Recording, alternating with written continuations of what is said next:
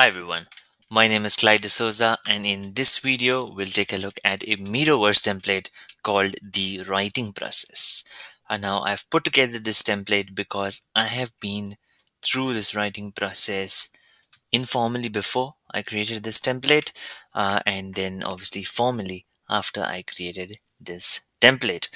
Now, whether you're writing a uni assignment or whether you're writing a thesis or an article or a blog article, or any sort of writing process, really, any form of writing process, I think everyone goes through a particular process, and using this Miro template I've tried to capture a form of process, and I completely understand that it might not be a one size, a one template fits for all, but if you do follow a process in something similar, then I do encourage you to make a copy of this template and use it the next time you sit to write something, or you sit and have an idea to write something, and use this template and let me know in the comments down below what you thought of the writing process template.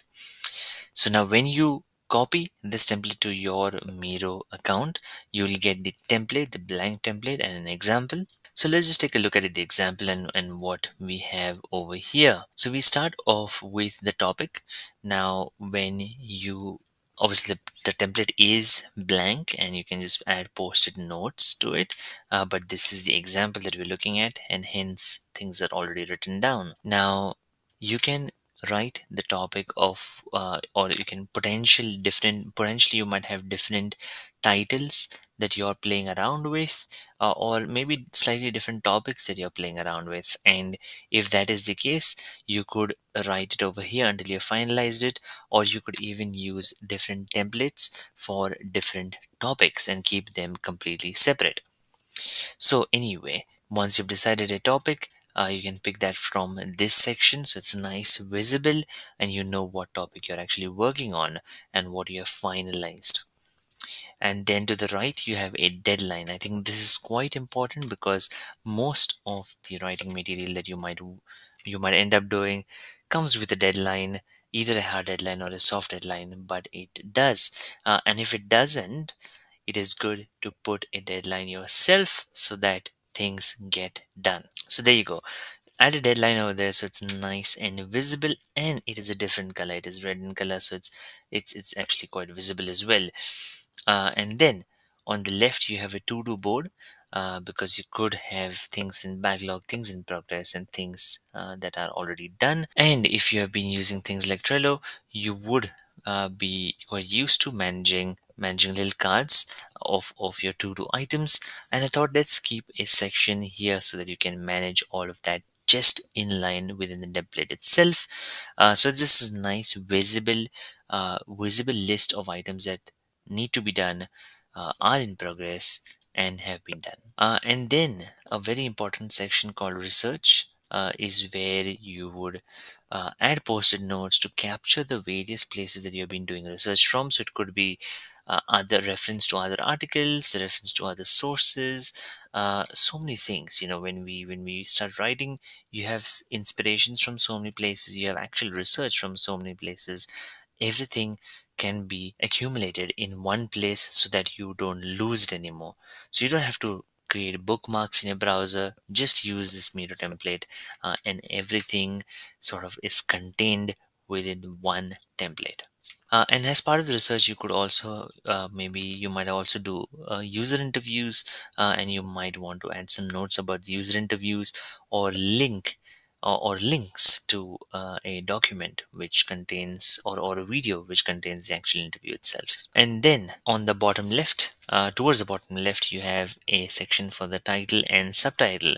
Now this is once your topic is finalized and once you know what you're going to write, you have some your room to play around with how you would frame your title, how you'd frame your subtitle, and of course you have to think about so many things like, is is what I'm writing clickbaity, is what I'm writing SEO friendly, search engine friendly, and so many of those things.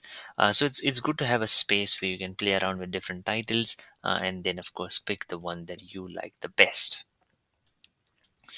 Now, an article or any other textual content might also have images, and if you do find an image, you find the actual image, copy the image, and then place it in Miro, and then add a link to that. So this way, you save the image as well, but you also save the source from where you're copying the source of the image, which in articles, for example, it's really important to add a source to the image.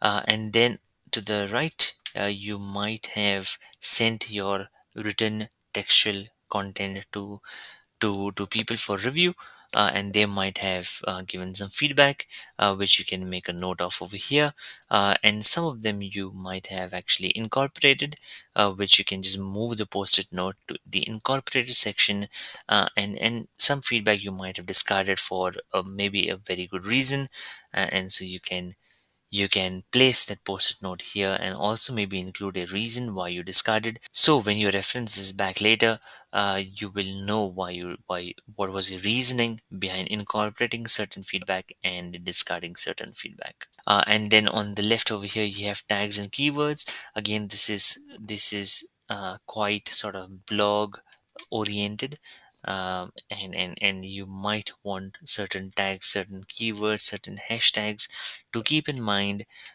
Maybe something is trending, so you might want to quickly make a note of it.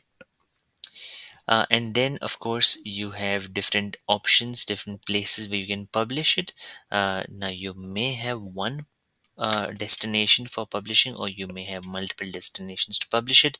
It is good to make a note of it here so that you have it very clear where this text piece is going to go. And then finally, just writing alone is not enough. You also have to promote your piece, and this is where you can make some notes on how you might go about promoting your article or your writing written material. And so do make use of this.